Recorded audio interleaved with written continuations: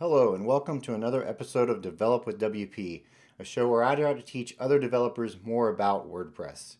Today's video is the third video in a series that we're doing on working with the WordPress media modal media upload library thing. It's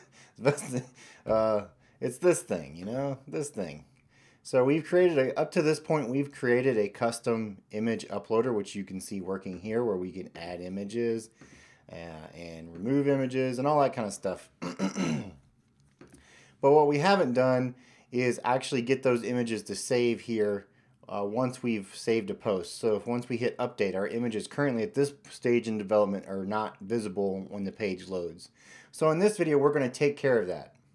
So what we're going to do to fix this is we're going to use WP Localized Script, which is a function that allows you to pass information from WordPress to JavaScript. And what it essentially does is creates a global variable in the global scope of your JavaScript for WordPress that allows you to pass data.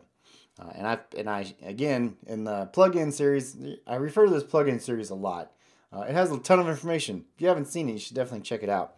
But I talk about this function in there. But we're going to do WP Localized Script.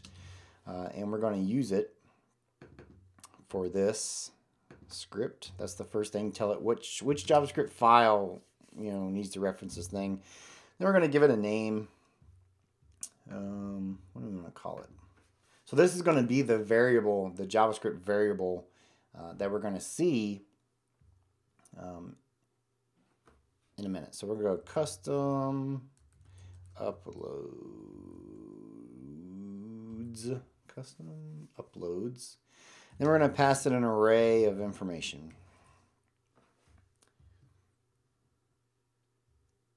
And what we're going to pass it is we're going to call it image data. And it's going to be equal to, so really what you do with localized script is you create an associative array of information. So I'm saying like the variable image data is going to equal this. And what I'm going to do is I'm just going to say get post meta, which is WordPress's way of pinging the database to get some meta. And we're going to get the stuff that we saved. So if you look down here, we saved this as custom image data. And that's what we want to look for. We're going to set it to true. All right. That's not where I need my semicolon. That's where I need my semicolon. Why are you like that? Undefined. Oh. Quotes. We need some quotes. All right. So now, if we go in here and we refresh our page, nothing happens. But if we go and inspect, and we go to the console and we type in custom uploads, you can already see it there. We can see that it's an object that has a property called image data, which is what we called it, and it has our, hey, look, it has our ID of 32 and our URL, which if we look in here is the same thing, right? It's our data.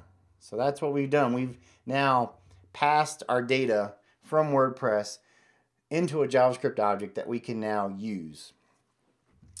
And what we want to do is we want to create yet another event in JavaScript. So we'll go over here and we'll go. Pretty much what we want to do is we want to get the onload event. So like when the page loads, when that event fires, we want to set some basic stuff. For example, when this page loads, we want it to check to see if we have something, and if we do, make us an image here. I mean, how hard is that? So we'll go window dot add event listener, and we're going to use there's a couple of them. I'm just going to use this one, DOM content loaded. If you're used to jQuery, this is kind of like the on ready type thing. We're making a function, and what we want to do, just real quickly, just to kind of show this, I'm just going to go image dot set attribute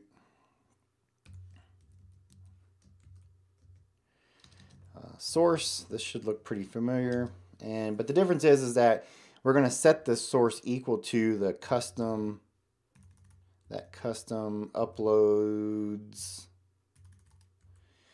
dot image data dot source is what it's called. All right, so what we're doing, we're saying we want this to equal custom uploads image data source, which is the URL.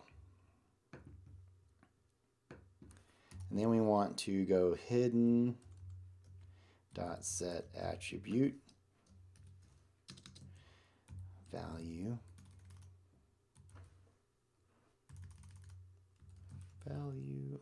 quotes, come on, value, and that's going to be equal to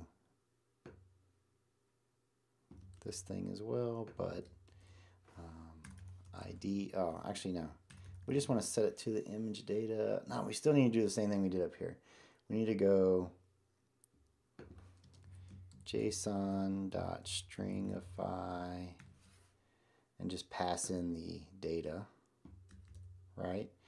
If you remember, we created an array with an object inside of it, and that's really what we want to do again. So we're going to go array and then pass it in. Boom, image data.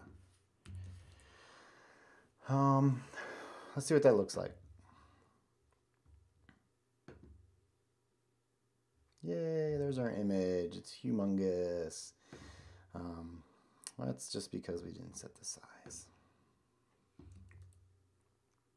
We're going to make this look better later, but for now.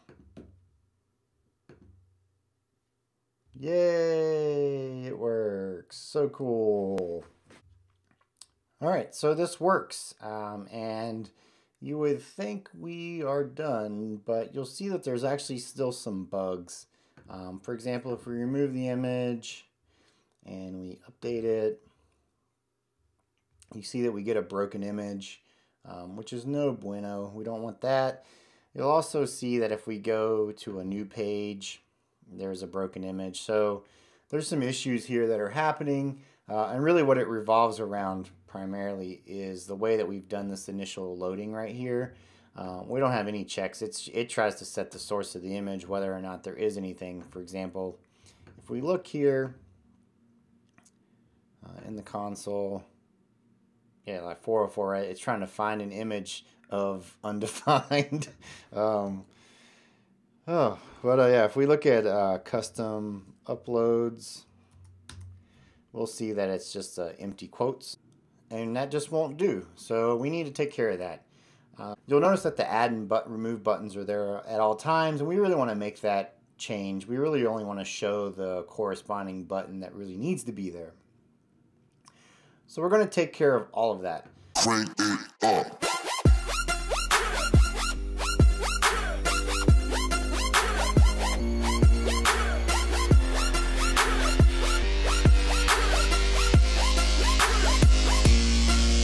Oh.